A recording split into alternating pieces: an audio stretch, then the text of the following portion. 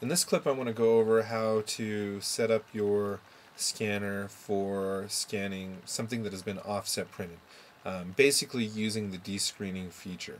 I just want to cover that feature, make sure everybody understands that. To start off, I want to make sure I go to the Go drop down menu. We're going to go to Applications, and I'm going to pull up the Epson Scan Software. For HP Scan Software, other scanners out there, a lot of those scanners will have those features. Same type of setup. The particular one we'll use is the Epson scanner. So I'm going to start up the Epson scanner, do a quick preview. Let's see if I already have that. Preview this picture and scan in a cartoon that I use for my publication. Now, this is one that we've got the rights to be able to use. We've contacted the printer. You want to make sure you cover those bases. So the illustrator as well as the magazine has given us the rights and permission to reprint this in our Fireman magazine. So I've got this ready to scan in, want to cover some of the features. As I showed in my last clip, this is specific to the Epson Scan software. You just want to make sure you're in the professional mode. If you're not in the professional mode, you won't get some of the descreening features. Also, I've expanded that box to be able to show those features. You do have a scroll bar here that you can go through. But typically you just like to expand that so you can see all the different features that are available there. Expand that a little bit more and use that scroll option.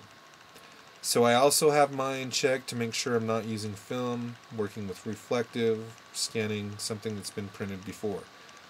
As far as color, this will work for grayscale as well as color.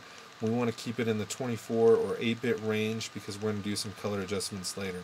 But those are some options. So in here, we want to keep the resolution as with any printed piece, 300 dpi.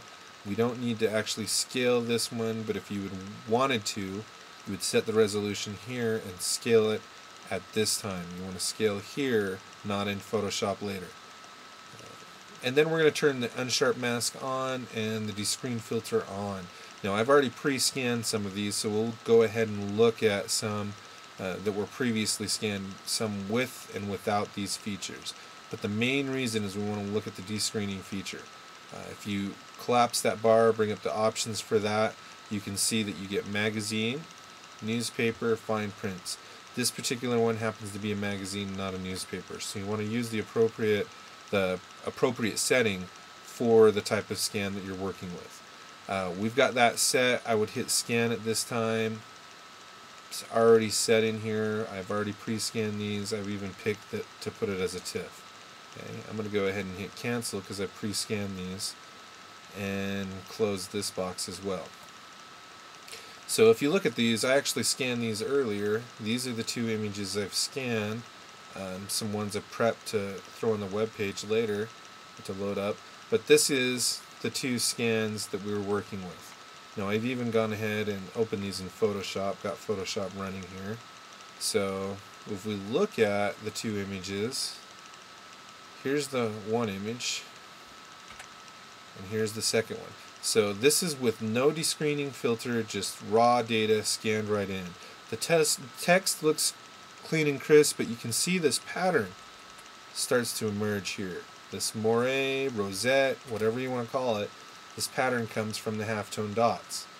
Now if you see in this one, we zoom up, you lose the pattern, but it's not as in focus. It's a little bit blurry. The unsharp mask helped, but the process has blurred the image a little bit. You can see the difference, but basically the blurring of the pixels is how it's removing all that moire pattern. Okay? And just a straight blur in Photoshop won't do the same trick. So the ones I brought in zoomed up in, I can load up on the web page. This is the one that has been descreened, and this is the one that has not been descreened. You can see that's built into the image, no descreening taking place here. You can see the little bit of that rosette pattern. As you zoom in and out, may become apparent at different levels or different areas, different sizes. So there is no descreening and the descreening. And this will become more apparent as you print this out. On screen, on your computer, you're not going to see as much details, as much damage. So you want to use that. If you do that, remember to make sure you get the copyright permission, get all that permission set up before you do that. One thing to work with as you come in and look at this image always scans in RGB.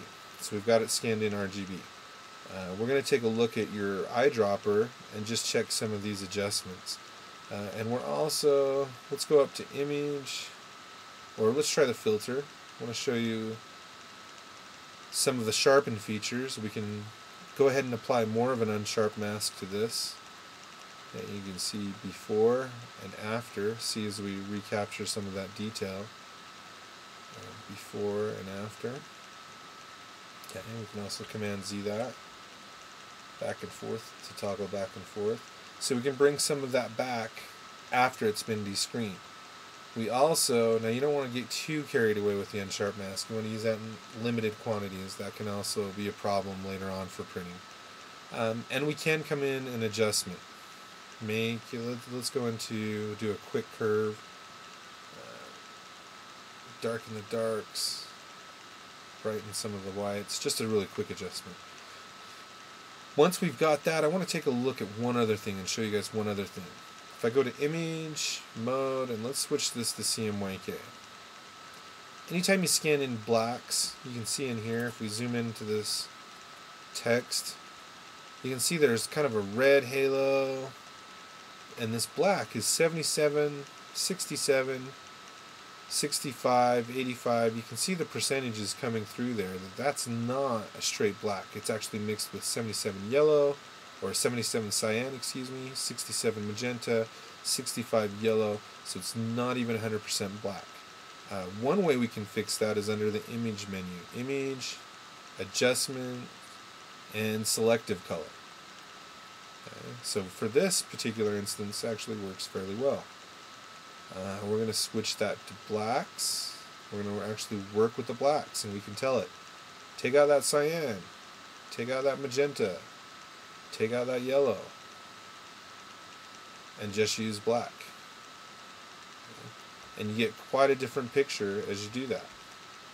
Now you may not always want to come to the extremes. You can leave some in there. But that will make it easier for the printer.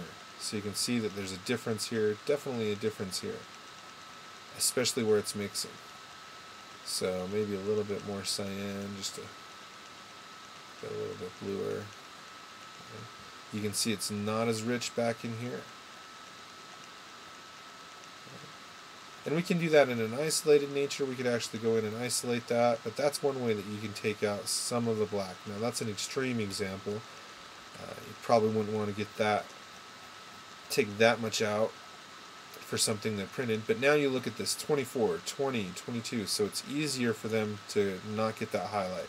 You still have some other problems. We could go in and select that, isolate that color, overlay something with grayscale or other techniques to use on that, but you do see some of that color coming through.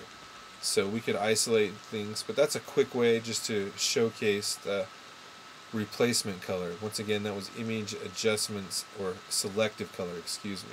So that's a good way to do that. Replace color does something else. Once again, selective color. So hopefully that helps, shows you a little bit about descreening, shows you a little bit about color adjustments, but there's some quick tips for you.